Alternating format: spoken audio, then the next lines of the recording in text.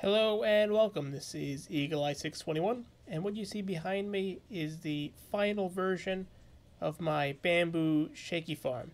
I was able to combine the convenience of a one switch on off, no need for replanting, and bring the water streams into the farm to allow for a much faster per crop rate.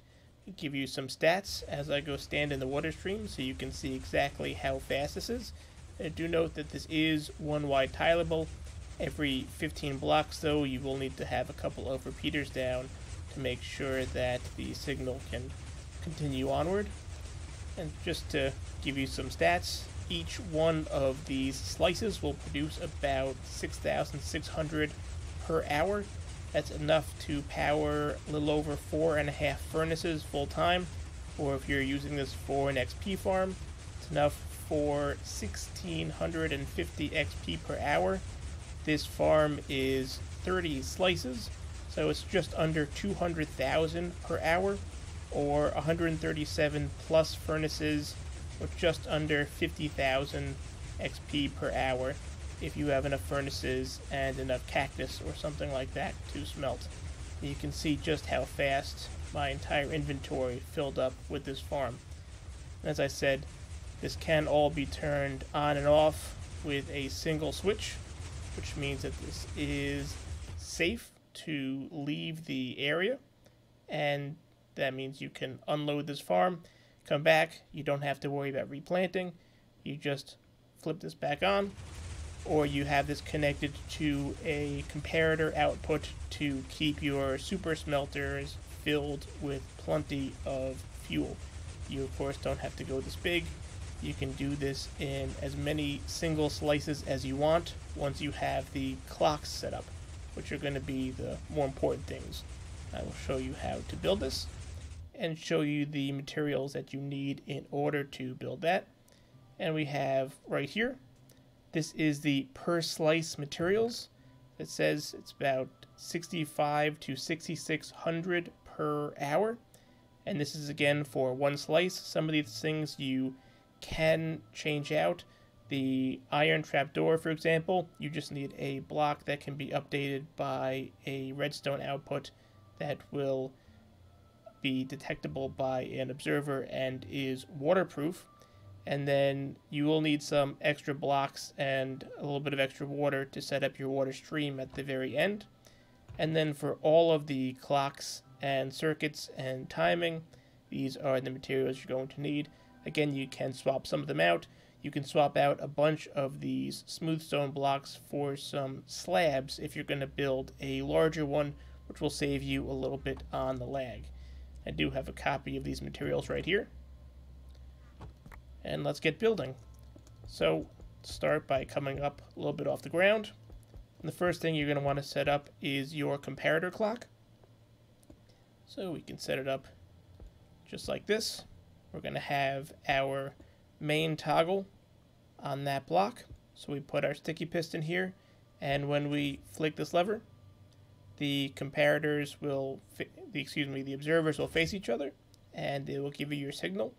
So we will take this now, go underneath, come out 2 on one side, and then come out 3 on the other, and make the turn. And some of this will look a little bit familiar based on the last one we did, but it'll change in a moment. I'm going to do 3 slices again for some convenience here, but you can do as many as you would like. Come up 1, and then come up 1 on the other side. We're going to point our repeaters into these blocks and into these blocks, and then dust all the way around and all the way around here as well. And now you can see that we have a nice clock. When we put our pistons, make sure these are not sticky pistons, they're regular pistons. They will be able to support the shaky sand. You can test that if you need to. And we're going to put some sand on one side, and then put our dirt in the middle. We can plant our bamboo down, and because this is not shaking, you can plant it normally and not have to worry about it. We're going to put some blocks on top of that to prevent it from growing, and then we're also going to put some blocks behind it, and on those blocks we're going to grab another piston and put it facing into the top block right there. And then we can work on our harvesting clock, or we can work on our 0-tick clock. Let's start with the 0-tick pulse.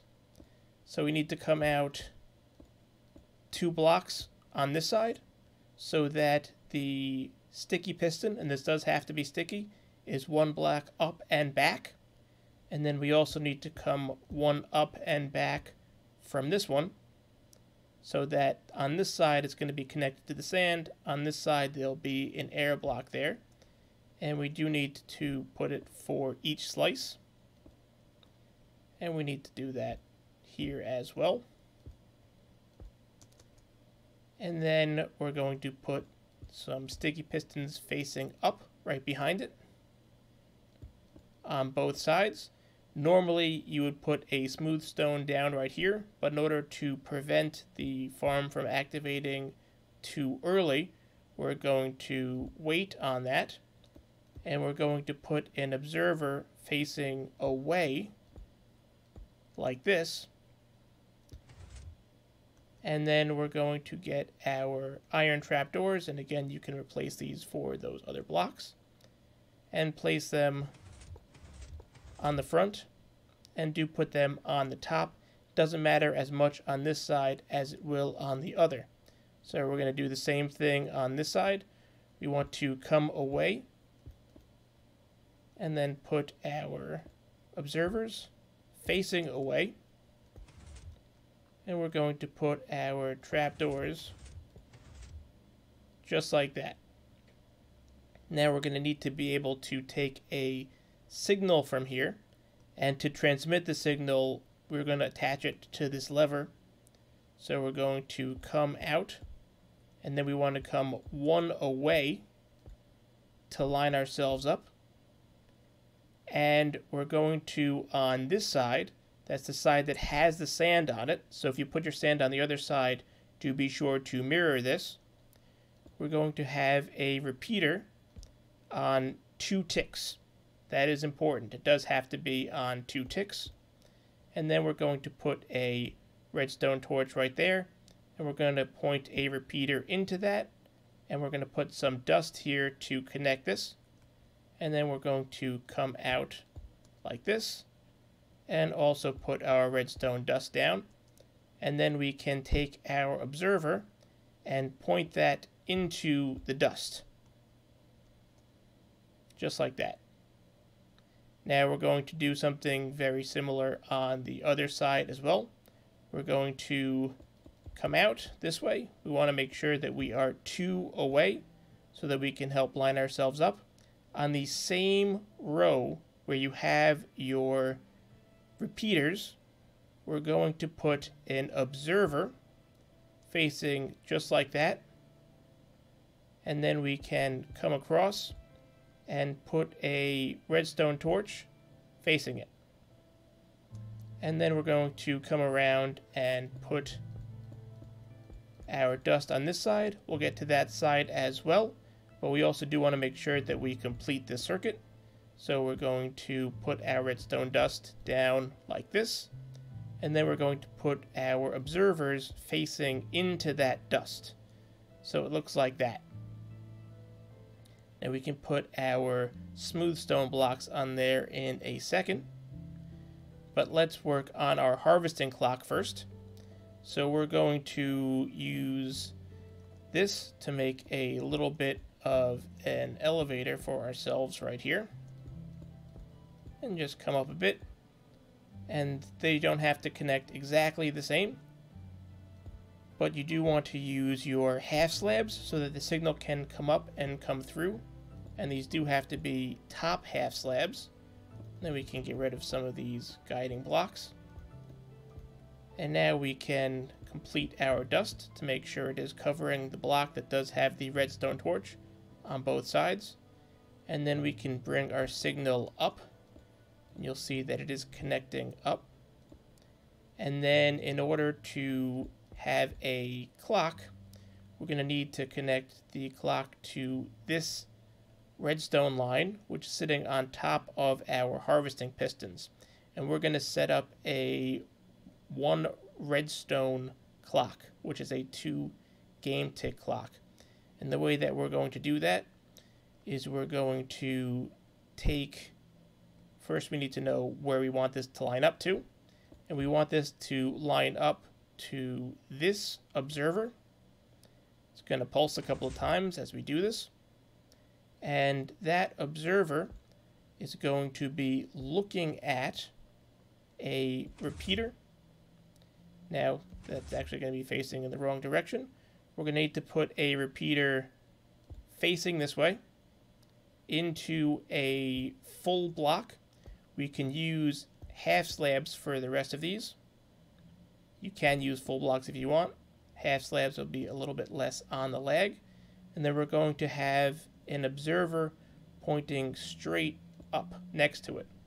So it's looking up, and then we're going to point our repeater into that direction on top of this observer, and then the other repeater is going to face in the other direction. And we're going to put dust around like this. And what we're going to do for this last one is we're going to get a sticky piston with a full block, and we're going to use this smooth stone full block here, and that will be ready to push into this. And when it pushes onto this, you'll see that it will create a nice clock. And this is a 2 game tick or 1 redstone tick clock. And when you pull this away, the clock turns off. And that's how we're going to manage our harvesting system, having an on and off switch. Now we can also start adding some blocks to hem in the crops, and we are going to get ready to add some water. So let's make sure that we add our blocks behind this. These don't have to be glass, obviously. They can be whatever full blocks you want, so that we can come out one past this. We're going to do the same thing on this side as well. We're going to put our blocks here to make sure the crops don't come flying out of the farm. One past again, and that way you can start to make your water stream. So we come down one more and over, on this side, come out this way, and come out this way, come out this way, and do be sure to come up at least one above where that stream will be, so the crops don't skate across the top.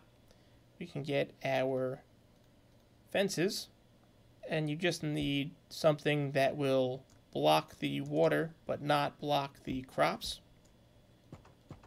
Open those, and speaking of the water, we can put our water in here.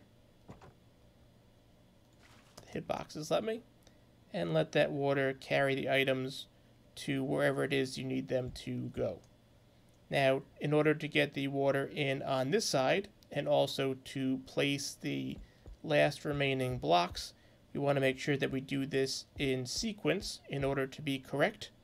On the side where the crops are going to get pushed, which is the side where your collection system is, we're going to take our smooth stone full blocks and put them one above where the sticky pistons are. And on this other side, we're going to put them on that same row of the sticky pistons. And now we can come and put in our water. We can temporarily put down some blocks just to make this a little bit easier. And then add your water stream right where the bamboo is, right next to that. and then break those temporary blocks, or this whole thing will break when you turn it on. And if we've done everything correctly, what you'll see is that when we flick this lever, this clock right here, which is a 1 game tick clock, will turn on, which will start these pistons firing back and forth.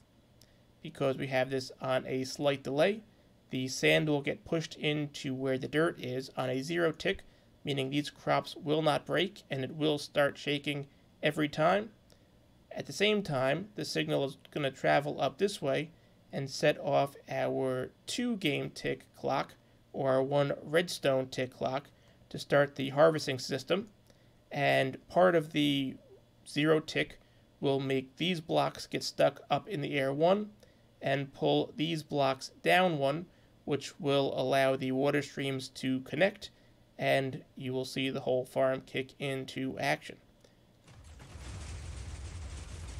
And you saw the blocks dropped, the harvesting pistons started firing, the sand got pushed in and is shaking, fast growing these bamboo. It's getting pushed into our water stream that we have right here. This clock activated, which is what activated this harvesting mechanism. And the whole thing can be turned off again by flicking this lever. And as you can see, everything shut down. You can leave the area, you can unload the farm and not have any problems. And when you are in need of some additional bamboo, or when your super smelter is running low on fuel, or your XP farm needs to be turned back on, you flick it again, and the whole thing kicks into action. Now, in order to make this work for sugarcane, you do need to sacrifice one of these spots in the middle and put a bottom half slab and waterlog that, and then deactivate these 0 tick pistons. You do have to change up the clocks a little bit. I'll probably do a follow-up video showing you how to properly set up the timings for the sugarcane, as this clock is not ideal. But in terms of bamboo, this will likely be the final design unless there is some new crazy tech discovered. Each one of these slices giving you about 6,600 per hour, one-wide-tileable, extended as far out as your computer can handle. And when you are overrun with bamboo, turn it off. And then, just because it is extremely satisfying after all of the updates, the patches, the unpatches, the new developments, the new tech, turn it on one more time. If you found this video helpful, I would appreciate a like, maybe even share it with one of your friends. And for more videos like this, do be sure to subscribe. Thanks for stopping by.